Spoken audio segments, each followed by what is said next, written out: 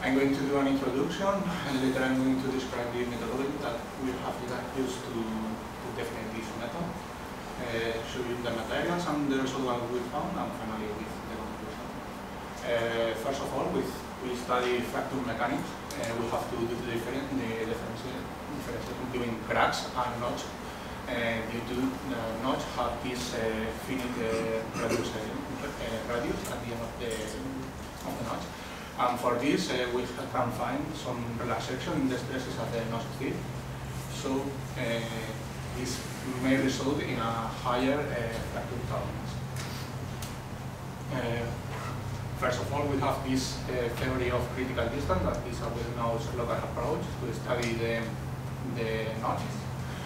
In this case, we have those two parameters, that critical distance and inner strain, and with we get one of them, we can get the other one.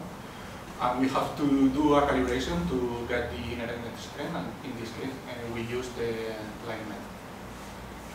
On the other hand, we have this engineering tool that is 5 assessment diagrams that help us to study fracture mechanics and plastic collapse.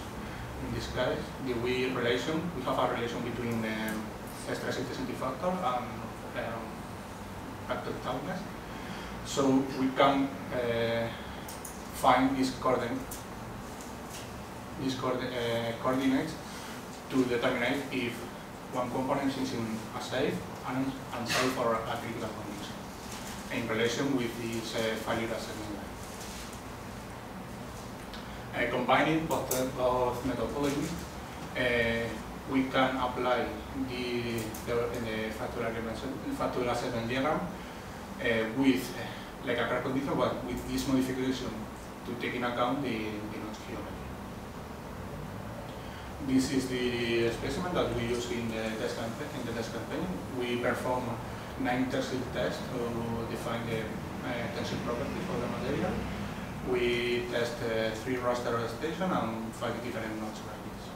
And the manufacturing process is also deposition material. Well, from the test result, we can find, as in previous research, these well-known better tensile properties in PLA 019 orientation, which conduce to a fragile situation for this raster orientation. From the fracture test, we found a clear effect on notch effect. We don't have any a strong difference between different raster orientation, and finally, for 2 mm radius, we see that this notch effect is hazard. Later, we apply this theory for critical distance to determine the critical distance for every orientation from all tests performed. And we found these different values for different raster orientation. And finally, we can combine this critical distance to obtain the fracture toughness and put it in the fracture assessment and the failure assessment diagram. So this way we can see that the assessment following the ACDM 5045 average fracture toughness keep a safe result in relation with the tests that we perform. Only in this case, for PLA 019 orientation, we have only one result that is in a safe condition related with the failure assessment. This is the other extreme situation with 45 orientation.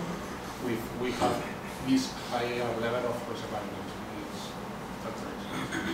And finally, to conclude, we applied the failure assessment diagram to non-metallic materials, in this case PLA.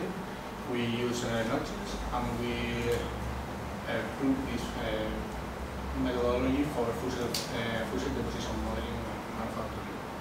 We apply the theory of critical distance to get the toughness on our specimens. We apply the combination of failure assessment diagram with the theory of critical distance, And finally, we get these acceptable levels of conservability when we use variable assessment diagram in the analysis of fractal tolerance. So, thank you.